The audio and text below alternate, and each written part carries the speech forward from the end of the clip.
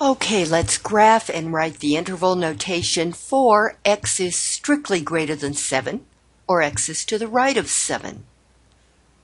I draw my number line.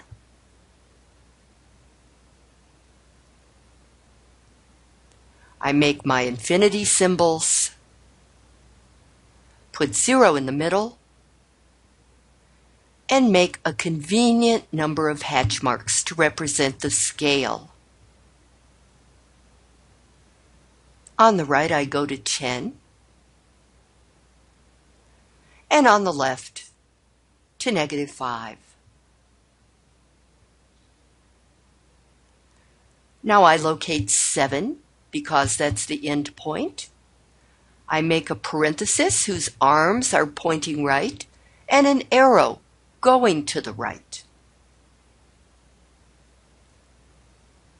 The inequality sign points to the right.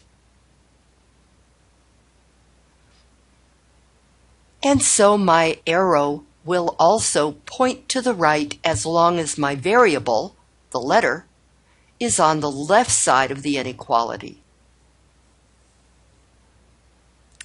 The interval notation will look pretty much like the graph, very similar to the graph. Parenthesis, 7, comma, infinity, parenthesis closed. There you have it.